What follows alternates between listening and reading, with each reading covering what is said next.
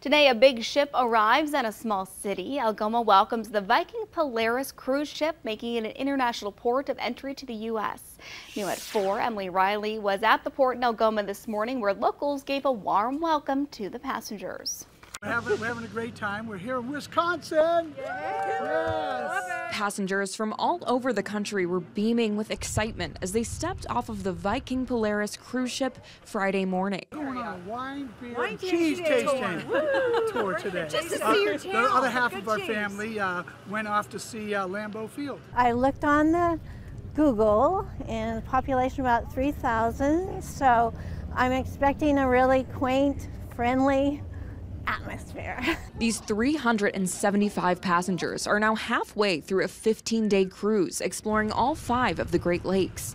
Rosemary Palladini, the executive director of the Algoma Area Chamber of Commerce, says Algoma is the only city in Wisconsin the ship is stopping at. A small town, but with lots of big smiles to greet them as they came on shore today. The Chamber of Commerce hosted a pop-up welcome stand near the marina.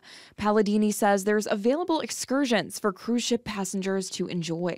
After docking, passengers can choose to be bused to Door County or Lambeau Field. The port was also busy with dozens of people gathered watching passengers come and go, like Jim and Nancy Marshall. Real Awesome. Wisconsin pride, and we sure hope that both Viking and its travelers on it are enjoying themselves so that they come back to Algoma again, right? The cruise ship leaves Algoma Friday night at 6 p.m.